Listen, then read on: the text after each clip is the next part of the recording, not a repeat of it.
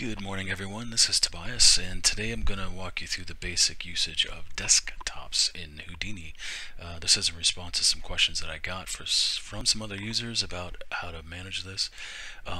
So when you start up Houdini as a new user, you're going to see the default desktop is what we call the build desktop. And as you can see, for a lot of new users, this can be pretty overwhelming because there's a lot of information here. And all these different tabs and all these various tools, and oh my lord, where do I start?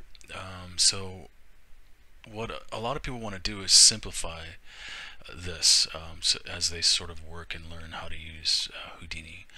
Now Houdini does come built with a lot of pre-built desktops. This little drop down here is where the desktops are stored in a list.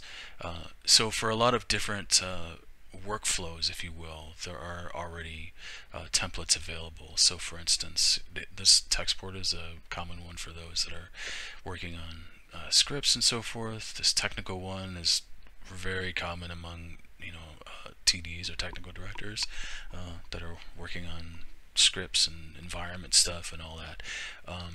Whereas something like the modeling one is geared more towards a modeler, and it has trimmed down what you're seeing here as far as the tool set.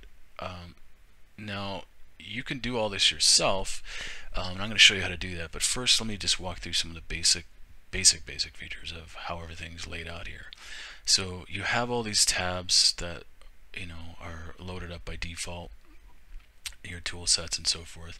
Now the interface, everywhere you see like a little taskbar or a menu bar, you're going to have these little black triangles next to it. So you can do things like close it to get out of your way. And if you're ever wondering why something disappeared and not quite sure, chances are you probably just accidentally clicked too far off to the side, and that's what happened. You could always just click on that bar again to get it back. And this is going to be true of anywhere you see something. So if you're wondering what happened, that's usually what the case is. All right. So you have sidebars, you have top to bottom and so forth. Now in between panes you have these little handlebars, right? So you have a grab bar, if you will. There's these little dots here that you can see that allow you to move the panes side to side or up and down, and you have either a left arrow or a right arrow or a top arrow and a down arrow, depending on your configuration. And what this allows you to do is maximize or minimize various panes that you're on. So say I'm looking at this and I just want to quickly maximize that, I can do that. And if I want to bring it back, I just click it again. Conversely, that's also available here, and this little window button, you could just hit that. It literally does the same thing. In this case, for the scene view, I have the ability to do multiple breakups of the viewport like this, for the orthographic views, but that's not necessarily a desktop thing. So anyway, back to it. So say here I want to make a simpler desktop for, I don't know, just I want to do some really basic modeling, and I don't really want this configuration, but maybe something side by side where I have parameters and then my network, and then or vice versa, because sometimes the parameters can be rather lengthy and difficult to read in this configuration. So here's a real quick way to do that. You can go to the menu and go to new desktop, and you're given basically a blank template. And what we want to do here first is, because we have just one window pane here, so we want to click on this little viewport layout button, and I'm gonna whoops, sorry, the one on the top. So where it had the maximize pane, you're gonna click on the little arrow next to it, and you can either split it top to bottom or left and right, or any of these other features you have here. So let's start by doing the left and right. So now we have basically two pane windows here, and let's say for this one I want it to be my network view. So I don't want a scene view. I'm going to change this by clicking the positive button here, the add button, and change that to network view. But now I still have this scene view here, and now I could just hit this little X to delete it, and now I have my usual network view, and now I can go in and silly stuff I want to do. But I don't have any parameters here. So there's two options in this configuration. I could either hit P to bring up this little tiny window here. This is okay for something simple like this, but if I were to use something more complicated, I would have to continually be resizing this and so forth, which may be fine for you. Or you may prefer to split this again, left and right, and except this time you want to see parameters of whatever you're clicked on, right? So now I have this parameters window, and I can get rid of this little button there. And let's just say that that's what I like. That's how I want it for when I'm working on things. And let's say I want to make sure that I always have this tool set here.